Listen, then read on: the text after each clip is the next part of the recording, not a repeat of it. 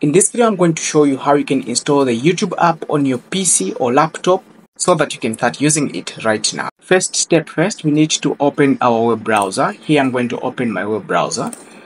I'm using Microsoft Edge. You can use Google Chrome. It's up to you. Then here, just type www.youtube here, then you press enter and wait for this web browser to fetch the data from YouTube.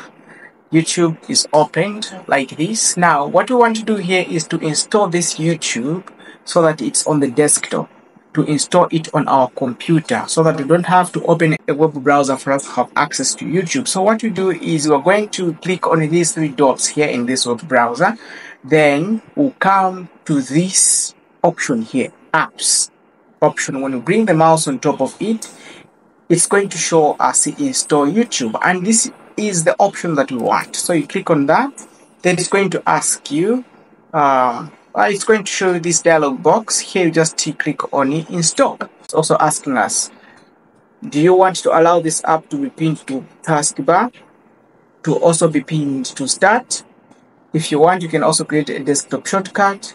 You also want this to start when the device is starting. If that's what you want, you tick these options here. I think the way it is, I'll just want to have the desktop shortcut so that I can show you. Right now I don't have anything here. Let me just minimize this. We don't have the app, the YouTube app here. Let's go back to YouTube and allow these.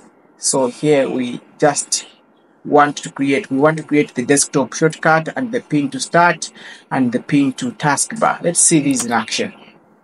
When we're done with these, let's close these browsers and see if, oh, good, we have our YouTube there. We also have our YouTube on the taskbar. Let's see if it's on the start.